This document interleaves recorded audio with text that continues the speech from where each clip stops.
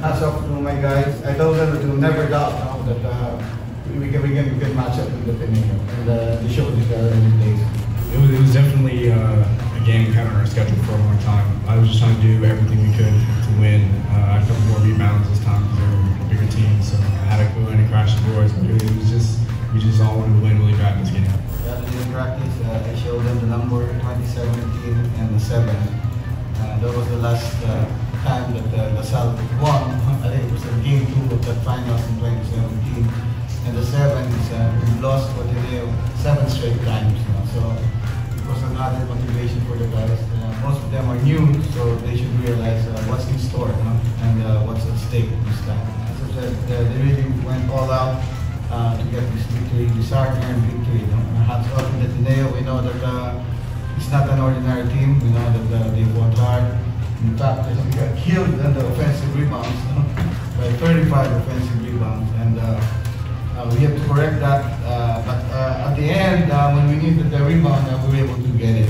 In the first quarter, Coach Dad is a really good coach, and he put a lot of defensive schemes to kind of stop what we do best. They just had to sit down and look at the game and see how they're playing us, and take a step back and see how it can be effective. Later down the stretch, I was just trying to do whatever it took to get the win for our team. In order for us to win and beat Ateneo, it has to be all-out team effort. When your number is called, then you gotta be ready. Raven step up.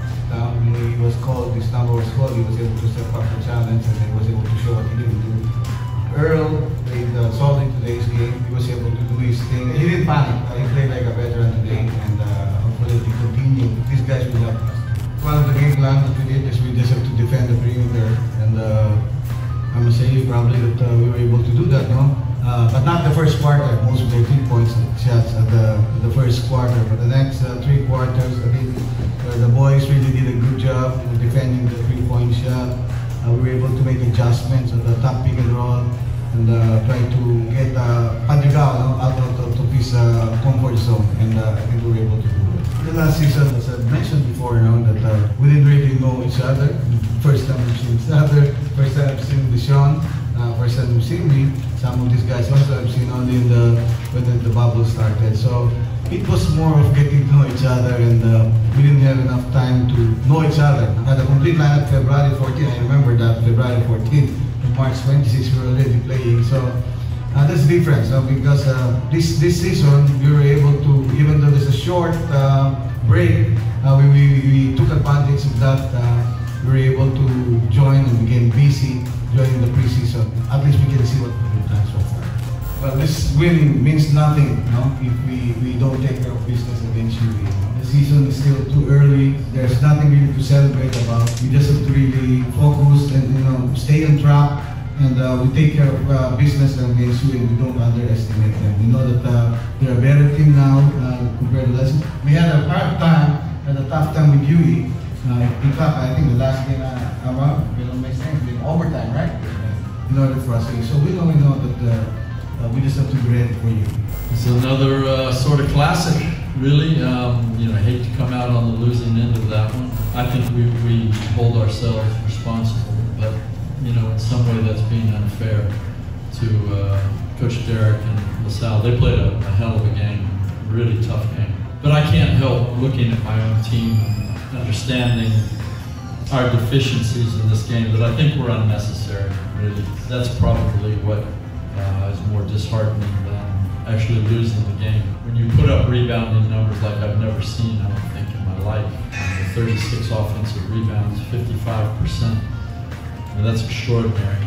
After that first half, everybody was rightfully concerned that the La Salle pressure was taking a toll on the team. And then we come out in the second half, we only make 6 turnovers. With those kinds of numbers, I believe rightfully expect the scoreline to look a lot different. I think we had issues with, let's just call it self-imposed composure.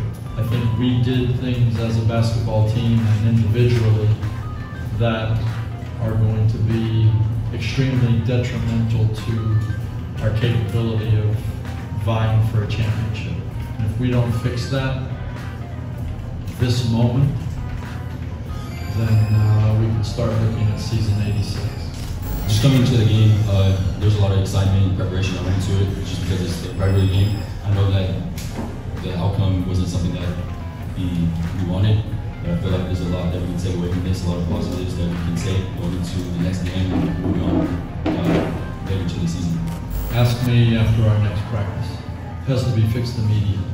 It's not a process. It's their job. They damn well better.